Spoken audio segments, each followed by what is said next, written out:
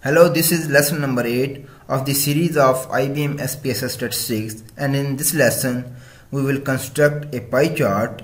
And the pie chart or pie diagram is a division of circular region into different sectors, and it is used to show the proportion of any categories. Like we have different categorical variables, gender, area and status. We use pie chart to show the proportion of that variable or that categories.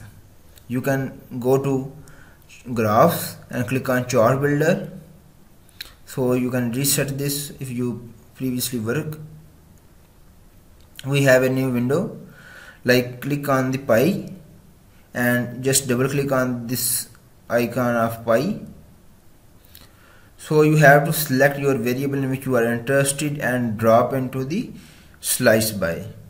After this, just click on the OK, and you can get a pie chart for your status variable and category for status categories. Like we have a graphic designing categories which is shown by blue, and web developer which is purple, and data analyst green, and data scientist orange. You can change these colors, you can edit this, you can also add labels.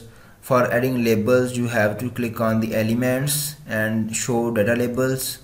Here we have different, you can see we have 40% proportion of graphic designers, 23.30% of web developers. Like this we have different proportions.